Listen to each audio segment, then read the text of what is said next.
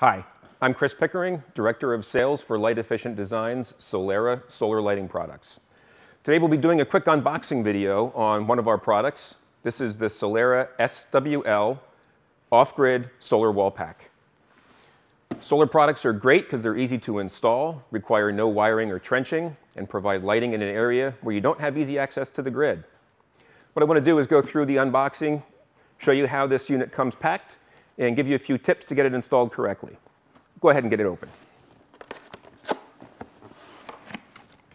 this wall pack is great to bring lighting to areas around a house or around a building where you may not have appropriate lighting. It could be next to the garage, it could be in front of the front door, it could be along a path on the side of a house or a multifamily application.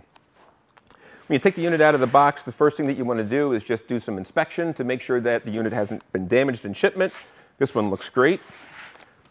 We've got our instruction manual. Always a good idea to go through that beforehand to make sure you've got all the parts inside that you're supposed to and that you understand the operation of the unit.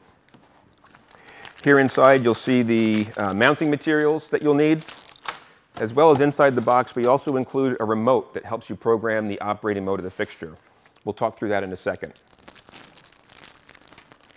The remote has a small lithium battery. You want to make sure that you pull the pull tab out of the remote when you get it out so that the battery will operate correctly and you can use it to program your fixture. Let's take a look at the housing. You can see that the solar panel is integrated on the front and it has a mounting plate on the back. You remove the mounting plate via 4 screws and get the plate mounted on the area of the wall where you want to install the fixture.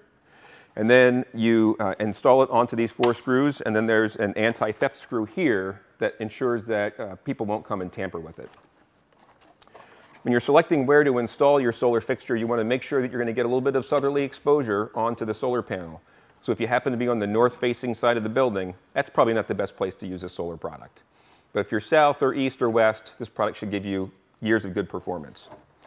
This unit comes in 2 wattages. There's a 7-watt, 700 lumen, and a 15-watt, 1500 lumen. This one's the larger one. This is the 15-watt unit. Underneath the solar panel, you see that it tilts easily so you can get the appropriate amount of sunshine.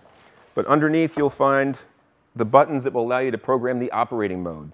This unit comes with 3 different operating modes that will help you maximize the performance of the battery. In the most efficient mode, you can get up to 50 hours of operation from a single day's charge. The standard operating mode is it will come on at 50% power at dusk, automatically at dusk, operate at 50% power for 5 hours, and then it will go down to 30% power for the rest of the night. The second 2 modes use a motion sensing. In mode 2, the motion sensor will turn the unit on at 100% power when it detects motion, and then go down to 20% power 20 seconds after motion is not detected. In the third mode, the power will go completely off. So you have a couple of different options to choose from. You can learn much more about Solera lighting products by visiting our website, solera-solar.com.